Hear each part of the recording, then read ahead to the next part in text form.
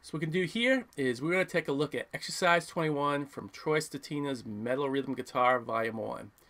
If you don't have the book yet, go to Amazon, pick it up. If you do, dig it out, open it up, and let's go for it. Okay, so here is the progression. This is how it goes.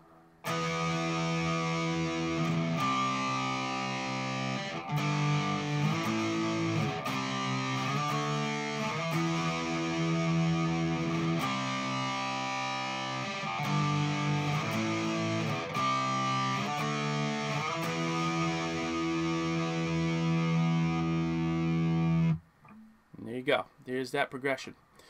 Now, to start with, we're going to hit a power chord from the A string at the 7th fret. That's an E5 power chord. So hopefully you're able to count the notes up the neck. A, B, C, D, E. So it's your E5 on the A string. What we're going to do now, though, is include that open E. So here's a root E. We're only adding in an extra E here, our open E string. So here's without that open E, here's with it. Gives a little bit more power, a little bit more fullness to it. So that's how you're going to play this E5. Then you jump over here to the 3rd fret, and by the way, that's a whole note, so you're going to go 2, 3, 4. Then you can go to the 3rd fret. But there's something important that we got to discuss here. So we just go here, 2, 3, 4. Doesn't sound noisy.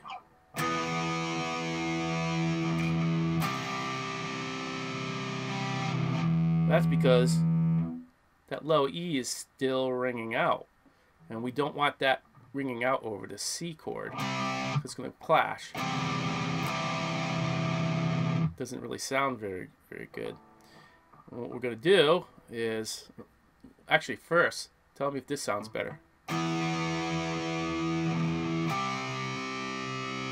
Didn't sound a little bit more cleaner?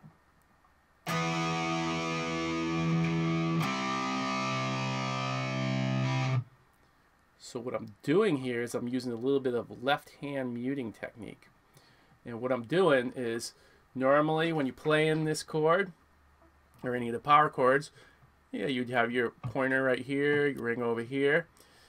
Now what I'm doing actually is I'm taking my index finger and making it a little bit more flat. So now it's really more, I'm really using more of my fleshy part of my finger instead of my tip. So I'm using my fleshy part, and I'm just moving it up just slightly so it mutes out that low E string. Even though it makes that noise, watch what happens when I play the chord.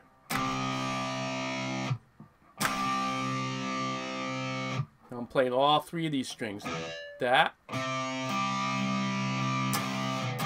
By the way, you only really want to play your A string and your D string, but for this purpose, I just wanted to demonstrate that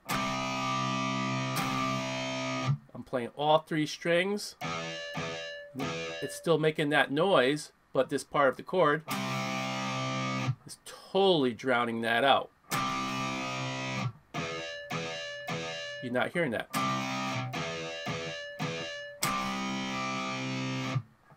So yeah, it decays really quickly, and then again, the sound of the actual chord overpowers that harmonic sound.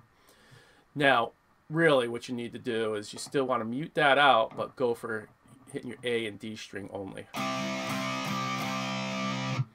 So that's something you got to practice over and over again.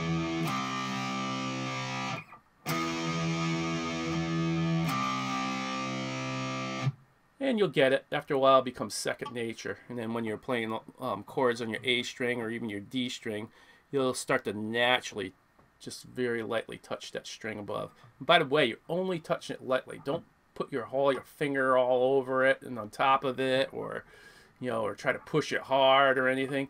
It's just barely touching it. Yep. Again, you'll get used to it after a bit. So we have these two going to play as whole notes. 1, 2, 3, 4. 1, 2, 3, 4. Then you jump up, straight up to 3rd fret on the E string now, which is our G. And then this is a half note. 1, 2. Go up to 5th fret, which is an A5. 3, 4. Go back to the A string, and you go 3rd fret, C5. Up to the 5th fret, which is a D. Now these are half notes, so it's 1, 2, 3, 4, 1, 2, 3, 4. And a good way to do this, this isn't so bad. To keep track of, you only go on the 3rd fret to 5th fret, 3rd fret to the 5th fret. If you were jumping all around in different areas, you know, from here up to the, you know, the 10th fret, down to the 1st fret to the, you know, 5th fret, it might be kind of hard to keep track if you just count with 1, 2, 3, 4, 1, 2, 3, 4. You know, you want to really, in the very beginning, keep track of what frets you're on. So what you're going to do here is say the fret number and then just say note followed by the fret number. And then so here's beat 1, and then I'm going to say 3. Beat 2 is actually going to be note. So it's 3 note, and then 5 note, 5 note. So I'm saying the fret number and note. Beat the note, here's fret number. That's beat 1. Note is beat 2. Note. There's beat 3, and I say note, that's beat 4. So the word note is replacing beats 2 and 4. But you don't really have to count 1, 2, 3, 4 anymore. Just say the fret number and a note between. And that's going to give you the amount of space you need. So it's 3 note, 5 note, and then the next one you get the A string, 3 note, 5 note. So that's really what you want to do. Again, if you're jumping around, you say your 3rd fret.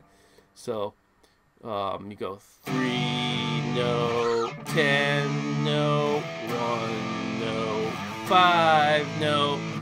Yeah, it's a lot easier to keep track of that instead of like, okay, thinking 3.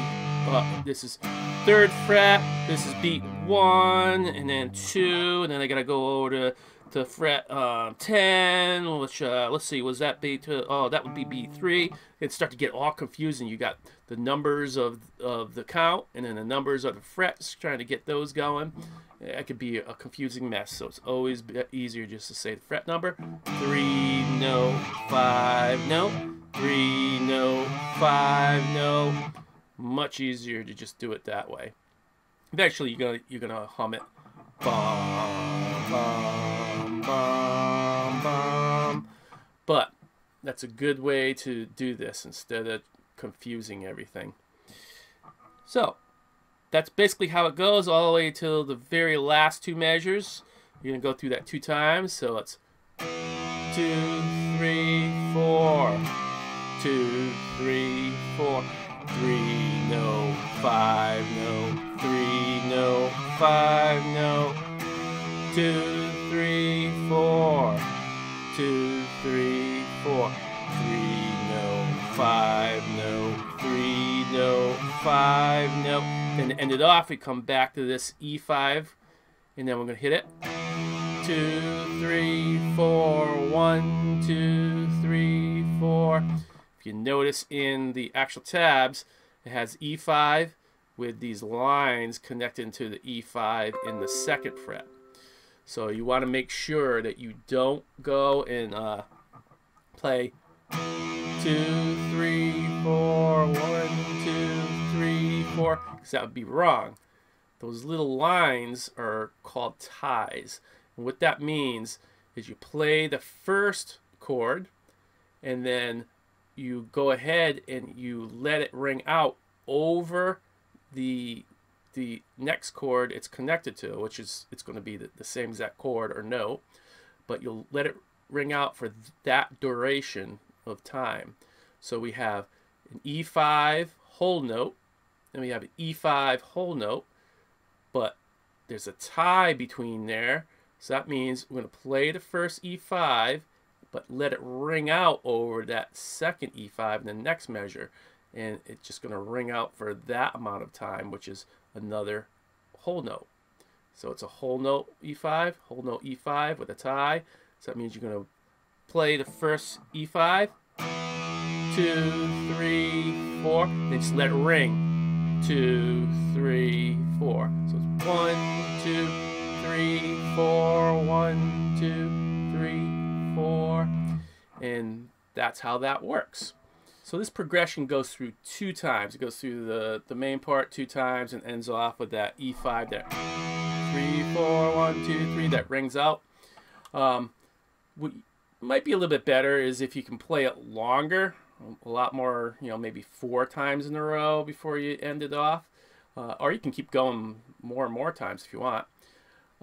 So a good thing to do is find a drum beat. Either if you got a drum machine yourself that you can use, or you can go to YouTube. You can use a metronome too, but it's not as fun as a drum beat. But yeah, you can go to YouTube, search up rock guitar drum beats, maybe 100 beats per minute. Put it whenever beats per minute you want, and then you can put it on and jam along with it. So I have a little drum beat here, and I'll show you how we do that. If you make a mistake, it's no big deal. You can stop, go ahead, let drum beat go a little bit, and then jump back in and start all over again. So here we go.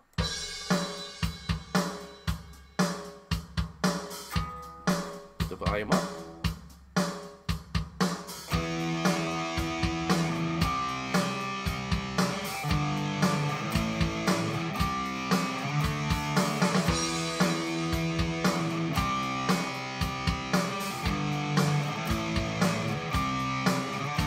Going.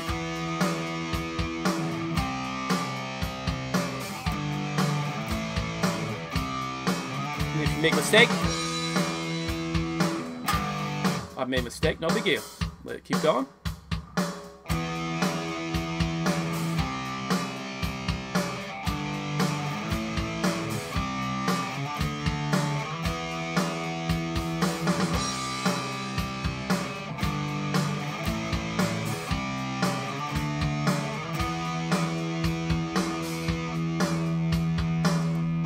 So there you go. So there are all the little techniques you can work on. Take your time with it. And yeah, again, find some drum beats so you can keep just jamming on it over and over again. You're not just stuck to doing it 2 times through. And yeah, it'll make it a lot more fun. And yeah, just have some fun with it. So work on that. If you have any questions, definitely let me know. Otherwise, again, have fun with it, and then we'll move on to the next one.